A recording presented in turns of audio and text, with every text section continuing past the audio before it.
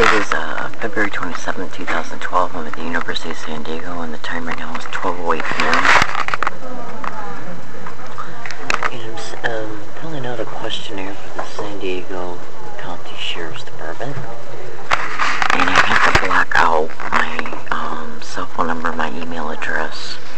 My email address that I'm sending them is leslaew21.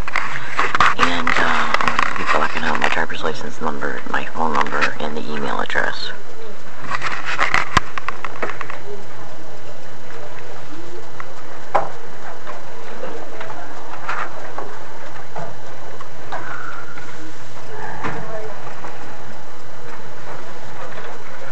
Okay. I'm sending them a report about being a human trafficking target that the San Diego police, I believe, are directly involved in it. And we're going to see what kind of bullshit or non-bullshit they send me, and how they might participate in calling me crazy. My name is Leslie Williams. I'm at the University of San Diego right now. Today's date is February 27, 2012. Part of gang stalking tactics is to call a target crazy by calling them delusional, paranoid schizophrenic, bipolar, schizophrenic, mentally ill of any kind.